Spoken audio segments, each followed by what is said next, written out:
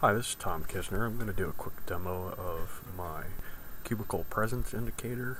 This is the Lync optimized version. I have it set up here next to my HP Slate 500 tablet to make it easy to video. I'm going to plug it in right here. And the application that talks to the box is an open source application called FEZ that I modified for this. So I'm just going to connect real quick here. And you can see that it pulled my name and my status. I'm in a meeting, and it lit the lamp red.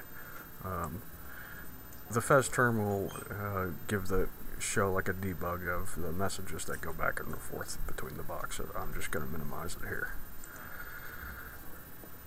Let's see, I can change my presence from in a meeting to available, and it'll change on the display, and it'll change the light.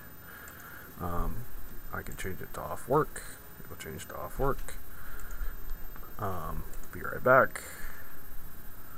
Change to be right back.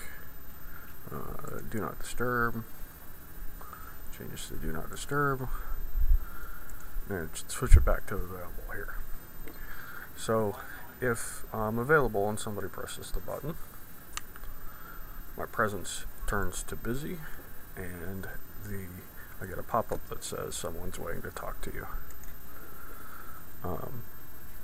If I'm already busy, I just get the pop-up. If I am away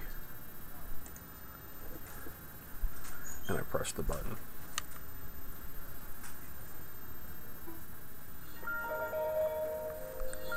it'll call myself, and I have simmering enabled.